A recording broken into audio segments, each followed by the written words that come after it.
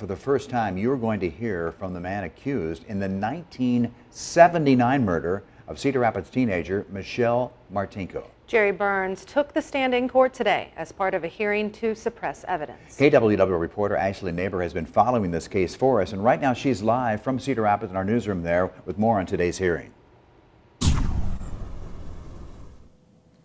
Ron and Abby, this was the third and final day of hearings requested by Burns' lawyer. He wants expert testimony thrown out ahead of the trial. He's also calling into question DNA evidence. The judge not yet making her final ruling, but we did get to hear from Burns himself. First to take the stand was an expert in sexual offenders, asked to consult on the case by the state.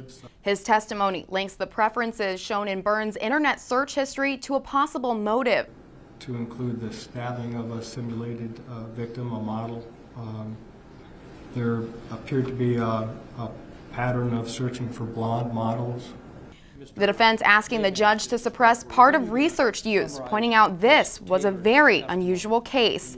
Next up was CRPD investigator Matthew Denlinger, who's been called to the stand each of the 3 days. Denlinger pointing out the possible link between Burns' porn preferences to the killing of Martinko. I thought it was extremely probative.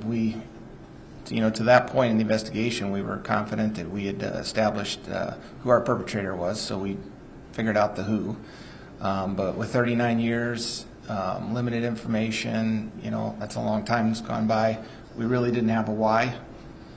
So finding this internet search history and how specific it was, we found it really probative. Then Burns himself taking to the stand, saying he had no explanation for how his DNA was found at the crime scene. Correct, yeah. I had no explanation. And claiming his request for a lawyer during the initial interview wasn't honored. At that point, did you believe that Investigator Denlinger was honoring your request to speak with a lawyer? No. I guess I must not have asked properly, and we were never instructed in school how to ask. So did you think that he wanted an explanation regardless of whether you wanted to have a lawyer or not? Yeah, they just seemed to ignore that. But the state says that decision to not make a call was up to him. Next, both the defense and the state will submit written testimony to the judge explaining why or why not they believe certain pieces of evidence should be allowed into the next month's trial. Now, the judge is expected to make her final ruling sometime next week. Live in the Cedar Rapids newsroom, Ashley Neighbor, News 7 KWWL. Ashley, thank you. And the murder trial is expected to begin next month in Scott County.